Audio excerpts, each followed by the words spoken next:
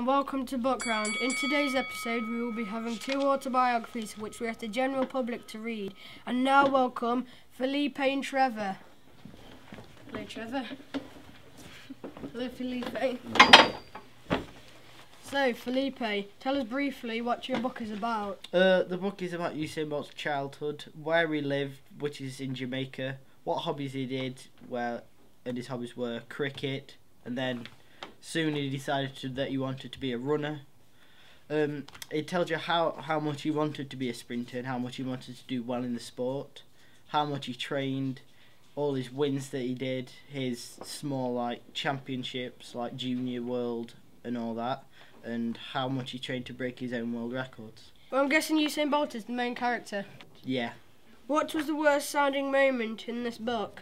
In the beginning, where he rolled his BMW M3 Coupe 3 times, but the good thing is he came out unhurt. Ouch, sounds bad. Yeah, it was. Would you recommend this book to anyone? Yeah. Why? Because it is very interesting and fascinating how he changed to become a world record holder. Thanks for that book. I loved hearing about it. Hello Trevor. Hello there. I hear you've been reading a book about a famous YouTuber called Zoella. Can you tell us briefly what it is about? It's an autobiography about a girl named Zoe Sugg.